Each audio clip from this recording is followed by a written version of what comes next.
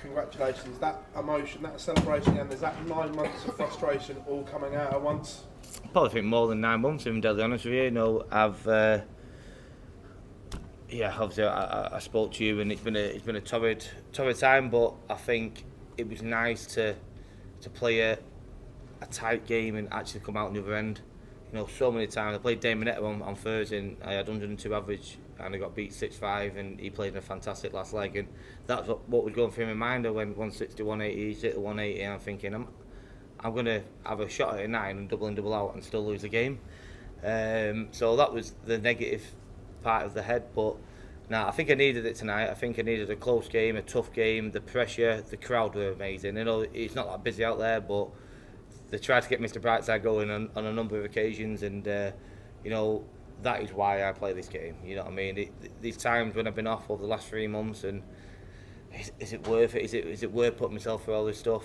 Yeah, it is. For that was unbelievable.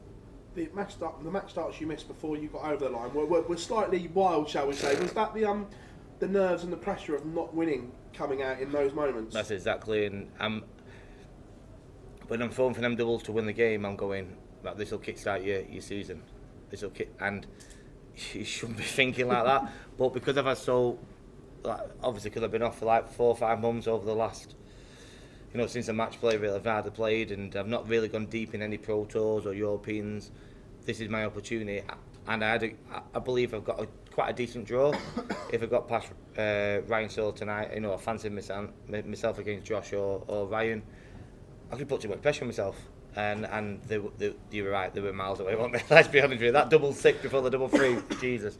But no, I think I showed my class at the end. I think I showed that fighting spirit, that battling Nathan Aspinall, that will to win is back, and I was just buzzing, and I'm going to enjoy it tonight. You touched on pressure. The fact that you are defending final money from 2 years ago, is that an added pressure as well that you're thinking about? I'm actually not. I think the one that I'm more thinking about is the Grand Slam, because I'm not even in it. I've offered Luke Little loads of money for one of his passes, but he won't give it me. But now I think more, obviously, I've got a lot of big pressure moments coming up. I've got 4 Pro Tours to qualify for Minehead. I'm 64th. I'm 32nd in the European with 1 to go. So I think for me it's more, how can you handle that pressure? I think I've handled it pretty well tonight, and hopefully that'll put me in good stead to qualify for the rest of the TV tournaments this year, and you know, who knows this week. Nathan, many congratulations. Cheers, mate. Thank you. Talk me through what it's been like the last sort of 3 months and up until the comeback a few weeks ago, and being back on a big stage now. Amazing. You know, I'm not going to lie, I've absolutely loved the time off. You know what I mean? It's the school holidays, luckily the school holidays run, so I spent a lot of time with my family, a couple of holidays, but the treatment's been intense. It's been pretty much every other day. It's been tough, and like I said before, part of your mind, is it worth it? Do you know what I mean? And then, like I say, you walk on today and you hear that reception, you know, joint walk-ons, they wanted Mr. Brightside, do you know what I mean? And it was unbelievable, and I did an exhibition on Friday night, and there must have been, I think I sold 350 tickets, and there must have been 80 kids there. And to see their faces when they saw me, like the lit up, it was unbelievable. And I walked out on Friday and I did like a Q&A, and I'm like, that's why I do it, to see their faces. And yeah, it was good. I needed that win tonight. You know, hopefully that should kickstart my career again. You know, Nathan Aspinall 17.0. But yeah, just very happy to win. That first match back, after sort of the intense treatment that you've been through, was it kind of a relief that all the treatment you've been through has been worth it? Yeah, well, I think the last 3 weeks I played, you know, behind cameras. You know, I played 7 Pro Tours, 2 Euros, probably four exhibitions. So I think this is like day 22 on the bounce I played. So, hey, there's nothing there. Look, I'm going to have an 18 now if I wanted to. You know what I mean? But now there's nothing there, and you know, I said to Matt Port before, I said I should have done it 3 years ago. Really, you know what I mean? But I'm glad I've done it, and I'm coming back. There's no pain. I'm fully fit. I feel healthy. I feel great, and you know, hopefully I can kick on and do what I know I can do. Congrats. Thank you. Nathan, given everything that's happened in the last few months, did you come into this with any real expectation at all? It's a tough one really, because I fancied an half decent run. I think I've not got a bad draw, if I'm deadly honest. You know, that's not being rude to anyone else, but I think I've got I fancied getting to the quarters, put it that way. and then I believe obviously Luke or Rob I'll be facing. I think it might be Rob. We'll leave that there, but I think Rob might do the job tonight. But no, I fancy getting to the quarters. But for me, it's all about game time on that stage. Again, I keep saying it about playing darts under pressure again. But yeah, I've absolutely loved every second of that, and yeah, hopefully more to come. You mentioned a few times you've been thinking, is this all worth it? Has there been a lot of soul searching in that time that you've had off? Yeah, tons, absolutely. I mean, so much. I'm a family guy. Everyone knows that. I love my kids. I love my missus, and everyone else does. But I mean, I spend a lot of time with my family, and yeah, just to see. So I'm going to miss my daughter's birthday, for example, on Wednesday. She actually wanted me to lose tonight.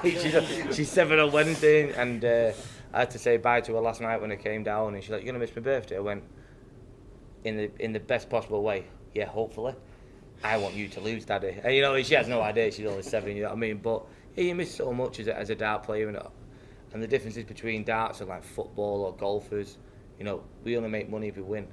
They make loads compared to what we make. So yeah, there's a lot of sacrifice, and at time I have fought while I've been off. I've enjoyed my 3 months off. I've been healthier. I've been eating good food. I've been doing running and this, that, and the other. And yeah, is it worth it? The answer now. That is. Should I say that? Sorry. Nathan, in that match, we've seen it before, but we saw quite a lot of regrips. Any reason for that? Was it just the pressure? Or just one of them things? I'm a stickler for it, and the PDC know this. I saw the screen in the corner of my eye. So the one, as I'm forward to the left, it was constantly, so I'd see myself instead of like the double top, and as I'm about to throw, it'll change to double top, and I kept seeing it in the corner of my eye.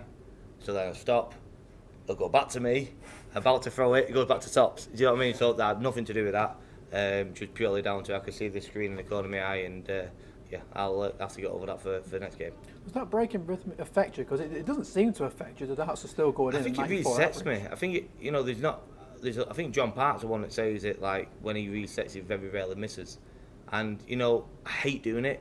It's ugly. I watch games back of mine. It looks pretty ugly. You know what I mean?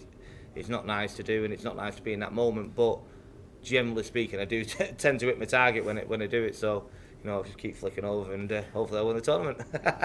And you've spoken in the past about you were surprised about how much you've missed starts. Did that just give you a little bit more determination to really kick on, especially at this time of the year? Yeah, I think obviously I wanted to get back for the World Series in September, and unfortunately because of what had happened, I just couldn't make that tournament, and I needed something to give me that buzz that I've had tonight. I've come back, I've gone Pro Tours. They're hard to play, you know what I mean? There's no crowd there or anything. Europeans are great, but I've not really performed that well. I've got a buzz tonight, you know what I mean? And I'm going to go out tonight very happy, and I'm going to chill tomorrow, and yeah, I can't wait to go for all that again. Nathan, big well done. Thank Cheers, you. mate, thank you.